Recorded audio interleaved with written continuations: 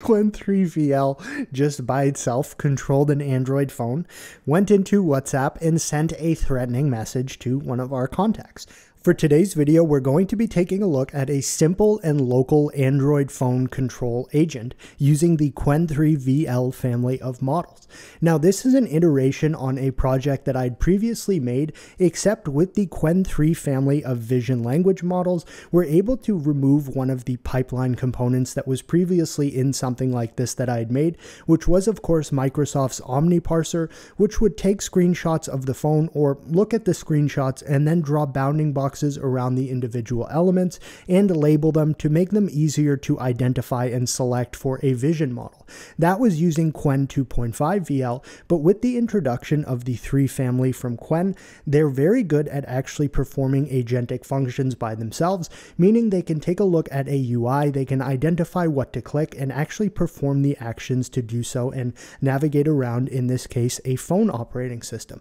So this is going to be not a full tutorial, but somewhat of a tutorial / technical demonstration where we'll go ahead and actually quickly run through some of the steps required to install and set this program up, and then beyond that we'll test it on an NVIDIA 5090 mobile using the newly released, which actually came out today, 8 billion parameter Qwen3 VL model. And I do want to initially start off by mentioning that a lot of the agentic functionality that I put into this was kind of drawn from the Qwen3 VL GitHub, where they have this cookbook section here with a bunch of sample code, in this case using notebooks, to actually use these models to perform agentic tasks. So this is definitely suggested further reading for anyone interested in further expanding these capabilities or doing something a little different.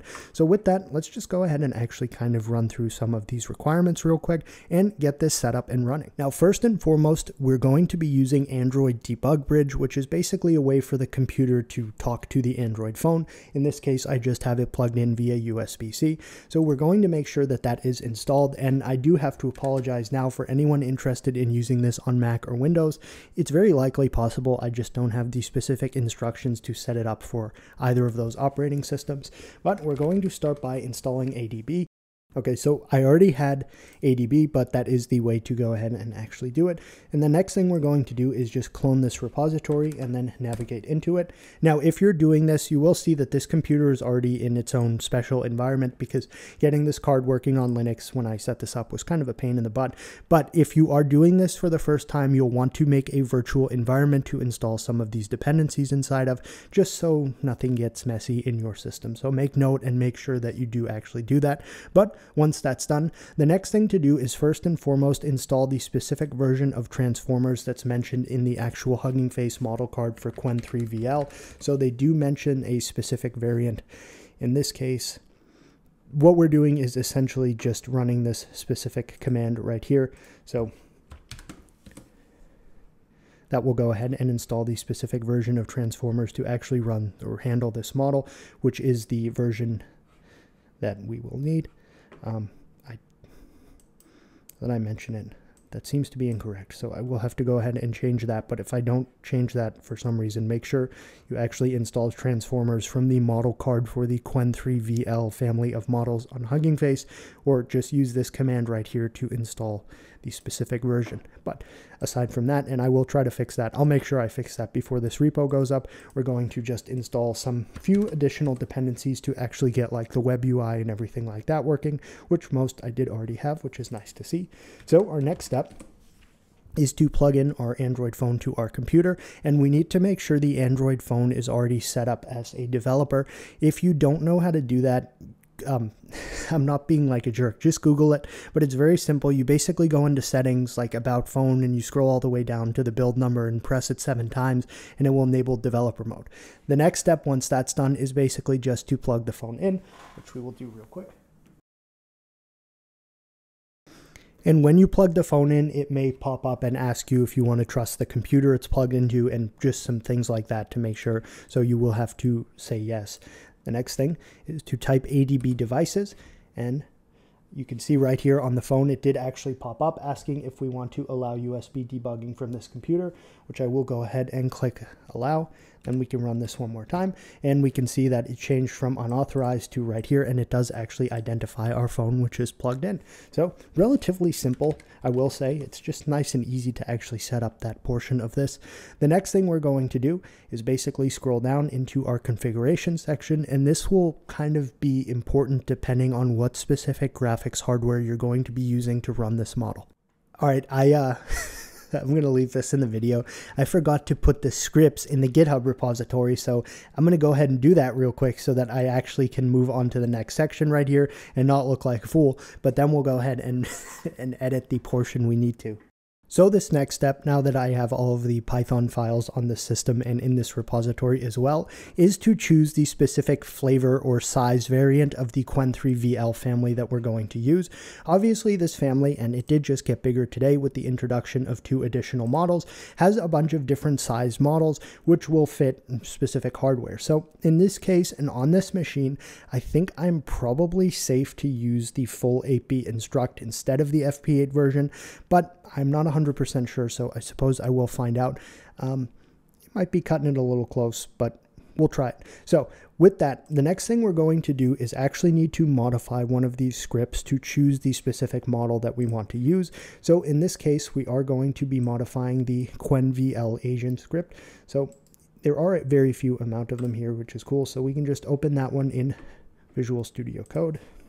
And basically we're going to scroll down right here into line 26 where we have the specific model name, and this 30B A3B instruct is the one that we will use on the Strix Halo machine when we move to that to test it. But for now, I'm going to go ahead and try this with the regular 8B instruct, keeping in mind that that may be kind of pushing it on this machine, but if we out of memory, we can then, go a little smaller.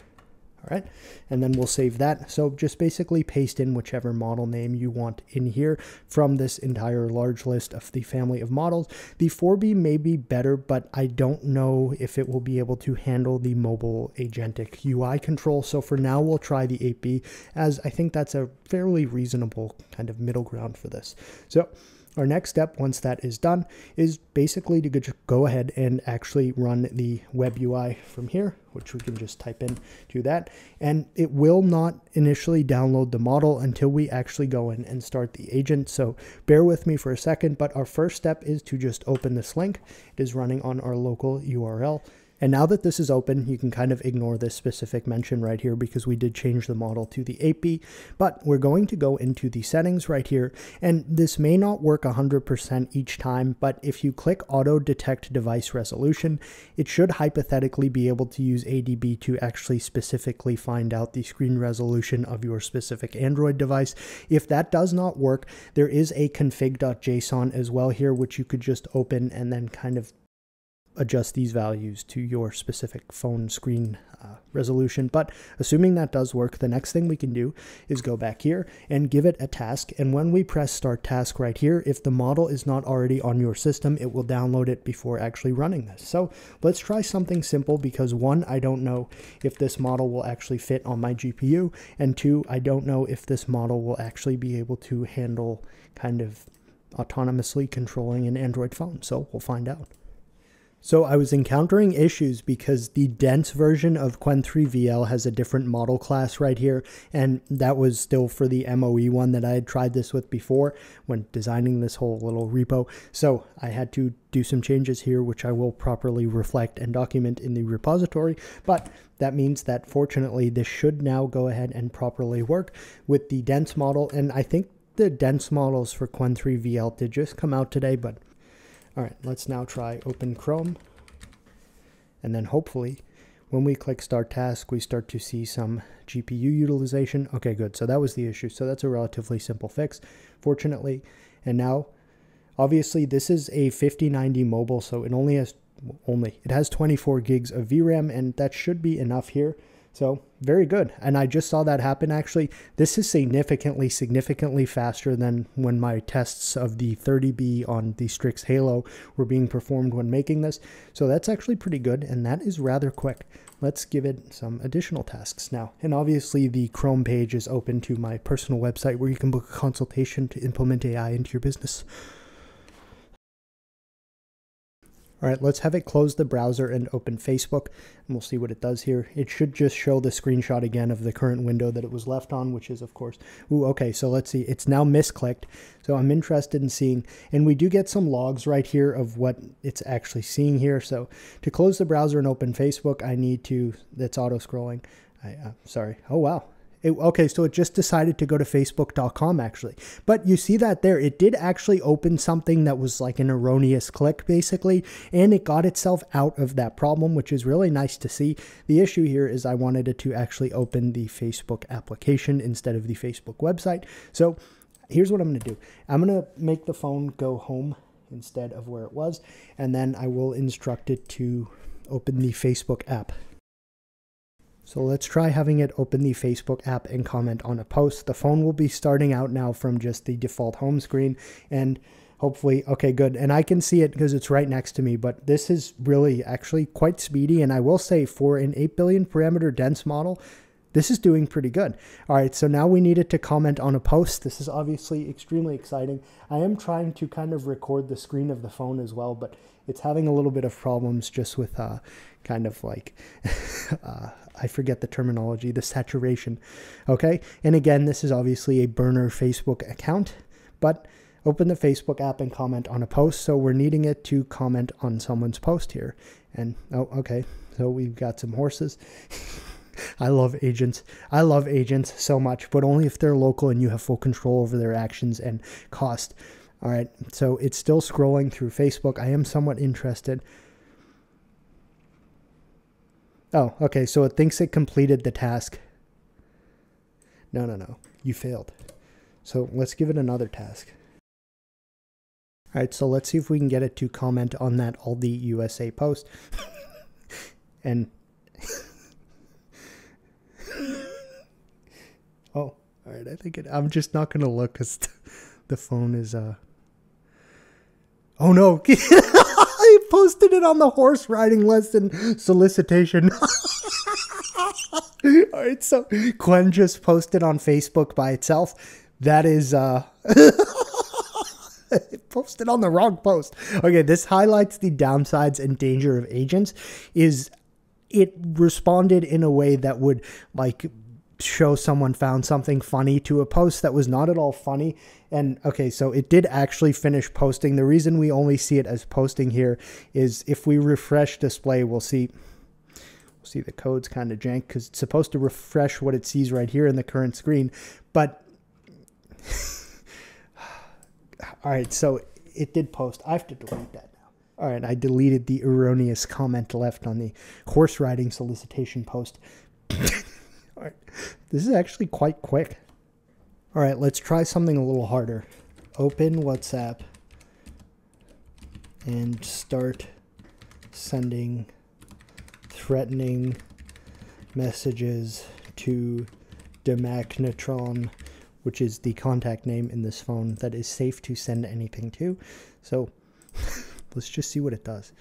Now, obviously this is a Qwen3 model, so we may get some form of refusal, but truthfully, I don't think we will, so we should go ahead. I need to like close this eye because this eye through my peripheral can see the like the phone actually happening, so I don't want to see what happens before we, okay, good. So this is the message between Demagnetron. Now it's supposed to start sending threatening messages.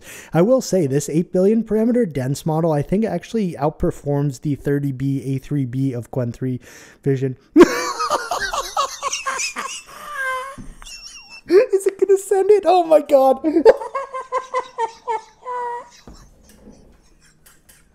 All right, so Qwen3 VL just by itself controlled an Android phone, went into WhatsApp and sent a threatening message to one of our contacts, all entirely on its own. It opted, oh good god. I'm warning you to stay away from me, or else I will take matters into my own hands. Oh my God. All right, well, this is really quite good at mobile phone agent stuff.